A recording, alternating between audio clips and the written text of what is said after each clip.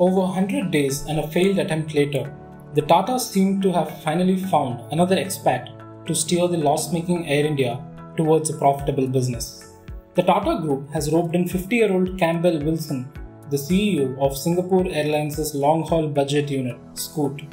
Singapore Airlines is also Tata's joint venture partner in Vistara. After their takeover in January, Tata's first choice to lead Air India was former Turkish Airlines chairman İlker Ayçi. But the choice ran into some trouble back home due to Turkey's strained relations with India. The row ended when Ayçi declined to take up the responsibility. Meanwhile, Air India chairman N. Chandrasekaran described Wilson as an industry veteran who had worked in key global markets across many functions. Singapore Airlines Group CEO Goh Choon Pong said that while the group was sad to lose Wilson, he was going to Air India with their full blessings. Wilson said in a statement that Air India aimed to become one of the best airlines in the world. He said that he was excited to join Air India and Tata colleagues in the mission of realizing that ambition. Air India will have to wait at least a month before it hands over the responsibility to Wilson. His last working day at Scoot is June 15, and industry observers do not expect Tatas to face hurdles in obtaining a security clearance from the Union Home Ministry for him.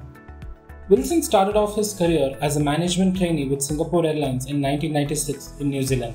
He then worked for the group in Canada, Hong Kong and Japan before returning to Singapore in 2011 as the founding CEO of Scoot, which he led until 2016.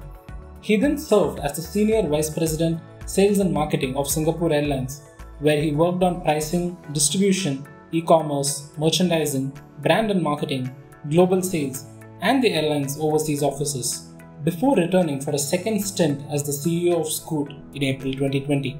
By then, Scoot had merged with the group's short-haul low-cost airline, Tiger Air. Scoot has a major presence in India, and so does Singapore Airlines. A lot of factors need to click for anyone to come on a position like this. The first thing would be, obviously, the person concerned needs to have aviation experience. Second thing, they need to have worked in a strategic management position, basically, not just in an operational role. So with Campbell Wilson, he's got these experiences. He's also got the experience of being the founding CEO of Scoot.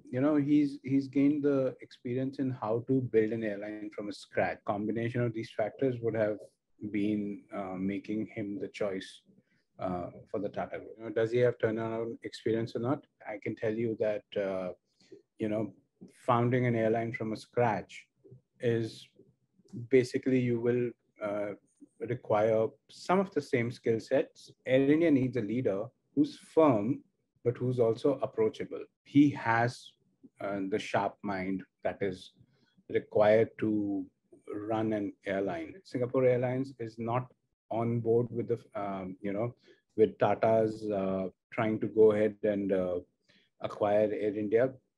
Singapore Airlines did not want to join them at that point of time. I believe as things in the world of travel and aviation get better, they might find the money to join this business, or they might be eager to come on board in some way or form. And having Campbell on board could be a great way to start that, because Campbell has left the Singapore Airlines camp, but that does not mean he does not know people there. He could get both sides on the table. The incoming CEO will also have to work towards paring Air India's $2 billion debt, refurbishing its fleet, improving service quality, and rationalizing its routes. What would be his immediate challenges at Air India? The first thing would be obviously to get used to the culture, I think. Air India might still be coming off the block as, if I may use the term, a little sarkari or a little bureaucratic, I guess. Change in the Air India culture will obviously change as new people come on board and so on. Immediate challenges for him would be that the Air India, the product, the aircraft, which obviously people buy a seat on, are in very bad shape. There are some aircraft which are new and hence good, but a lot of the aircraft are in very bad shape. Buying new aircraft is a very costly affair, and it's a long-term solution to the problem. In the short term, he will need to fix the current aircraft. Any aircraft has 25, 30 years life in it. at the minimum. And these are like, the 787s, if you look at the 787s, they're only about, at the most, 10 years old. And these aircraft have been just kept in very bad shape. So if they're going to be able to fix them, maybe buy new seats, buy a new in-flight entertainment system, fit internet on board, they can do wonders with these aircraft. They don't really need new aircraft, especially coming from an airline which is in financial distress, Mike. Tata Group has been beefing up Air India's top management as a precursor to the CEO's appointment. Suresh Dutt Tripathi, who headed HR at Tata Steel, was appointed as Air India's Chief Human Resource Officer.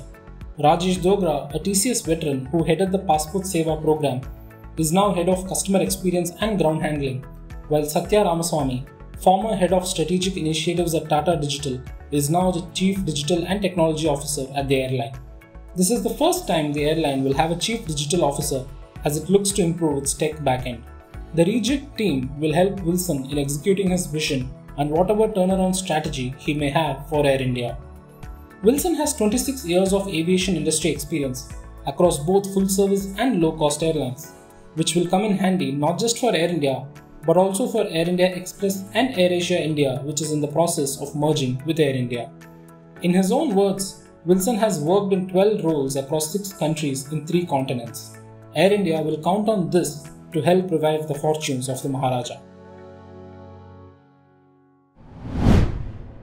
If you like this video, share it and subscribe to Business Standard.